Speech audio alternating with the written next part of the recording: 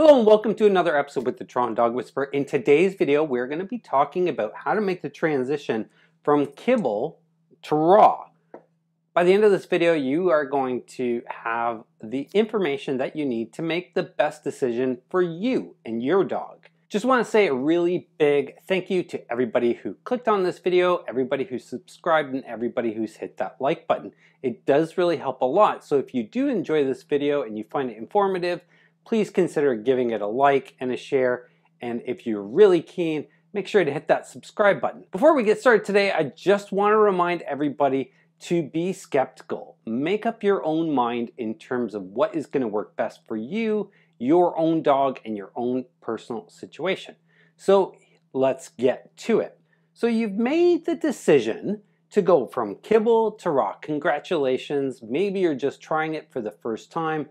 Maybe you've tried it before and this is going to be your permanent decision. Either way, when you're making the transition from kibble to raw, there's two main approaches that you can take, and I'm going to cover both of those today. If your dog is on a kibble diet and you're moving to a raw diet, they're probably used to eating the exact same thing every single meal, every single day from the same manufacturer, probably out of the exact same bag. So one thing that's really important to consider is that your dog is on a mono diet, meaning they eat the exact same thing every single day, every single meal. So their digestive system is going to be extremely sensitive to changes. So making the transition from kibble to raw may seem a little bit intimidating on the surface, but in reality, it's much easier than what you think.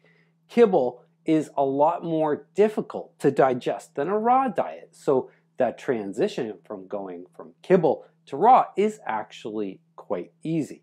There's two main approaches that you can take. One is to mix your current diet, which is your kibble, and add in about 25% of the new raw diet every single week for about 4 weeks, going from 25 to 50, then to 75%, and then making the transition complete with 100% raw. Now, that's a very valid approach, and it's a good strategy, and a lot of people do it. The approach comes from the transition that people make going from one brand of kibble to another to make sure their dog's stomachs don't get too upset. One of the challenges with the mix-up approach is that these two diets are very different from each other, and the kibble is going to digest at a much different rate than this beautiful raw diet. So mixing the two is going to create a little bit of turbulence in your dog's digestive system just because these two diets digest so differently. A different approach, and the approach that I prefer myself, and this is just personal preference here, is going cold turkey. Now, when I say going cold turkey, I don't mean just switching willy-nilly, but when you're all prepared and you have all your raw diet for your dog for at least a couple weeks, then you can fast them. What is fasting? It is giving your dog's digestive system some time to clear itself out. So fasting between one diet and another diet is an excellent approach. You basically wait between 12 to 24 hours until you go from one diet to another. So the fasting approach is not going to hurt your dog in any shape or form. It's just going to give their digestive system time to process everything that they've eaten and to poop it out, basically, so that when you go to feed your dog raw, they don't have anything competing or digesting at different rates. This transition is probably the easiest and the least complicated, simply because if you're measuring out two different diets and you're proportioning things differently, you have to keep track of which week you're on and how much food your dog is getting, so on and so forth. It can be quite confusing. So if you're gonna go with the mixing approach, it's a lot more complicated. There's a lot more things to consider. One of the major things to consider is that kibble is measured by volume, meaning you pour a certain amount of cups for each day, depending on your dog's weight and activity level and that kind of thing.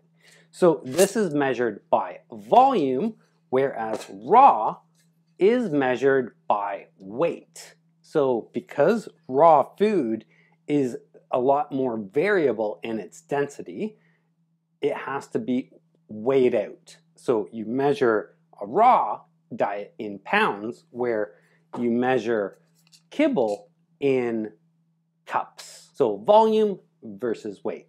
That's why I really like the transition where you just switch from kibble to raw with a period of time in between to let your dog fast, let them clear out their system.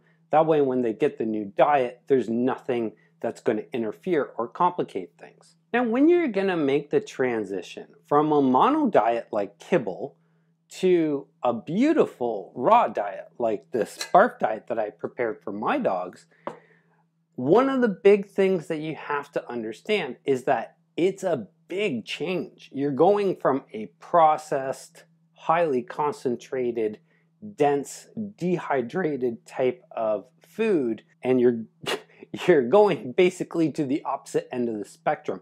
That's a very, very big jump for your dog's system. So understand that there can be a certain period of time where their stomachs are a little bit more sensitive. So if your dog is experiencing problems, if they're throwing up a little bit, if they're having some loose stool, don't panic. It's part of the transition. It usually goes away within a few days. Keep in mind, when a dog goes from a mono diet where they eat the exact same kibble every single day for every single meal, and they see this, they see a beautiful raw diet sitting in front of them, they're gonna be very excited. The two are very different. It's like seeing a chicken McNugget or a fish stick and then comparing it to a beautiful fresh piece of fish or a beautiful fresh piece of chicken that has been prepared in a very simple way. So they're gonna be very excited. So don't worry if they eat too quickly. Try to slow them down. Definitely monitor them while they're eating, and the transition should be pretty straightforward.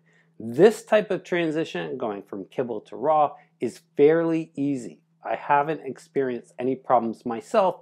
The people that I've advised on their raw diets haven't had any problems either, but a few people do. If your dog experiences problems, it's probably not the transition alone that's causing the problems. It's usually because of these nasty bad boys.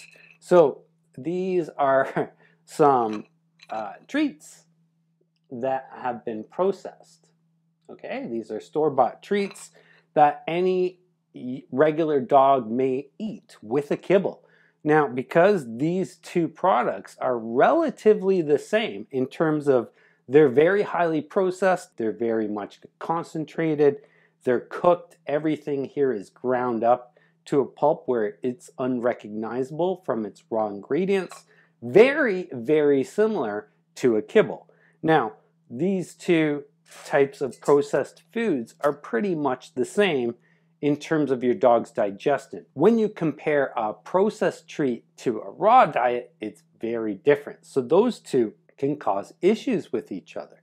So when you're thinking about your dog's diet, make sure you take into consider everything they're eating. Table scraps, food that they get in their regular diet, treats, things that they would normally eat. Whatever they're eating in the span of a day or a span of a week is their complete diet. So it's not just the kibble or the raw that they're eating. When you mix in those other factors, that's usually what causes the problems, but it's not always what causes the problems. So it's definitely something to consider. So my personal opinion when it comes to making this transition from kibble to raw is once you go to raw, you should keep everything else raw as well. So nothing processed with the raw. Keep everything consistent.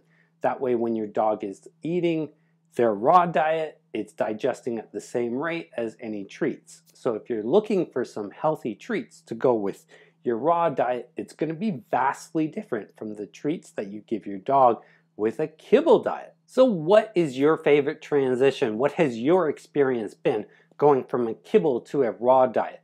Leave a comment below. Let everybody know the sharing of information does help the community quite a lot. That's it, guys. I hope you enjoyed this video. I really enjoy making this content for you. So if you do have any questions, please leave a comment.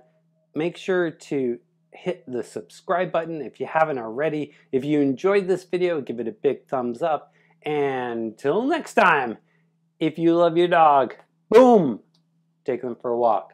Take care. I'm out.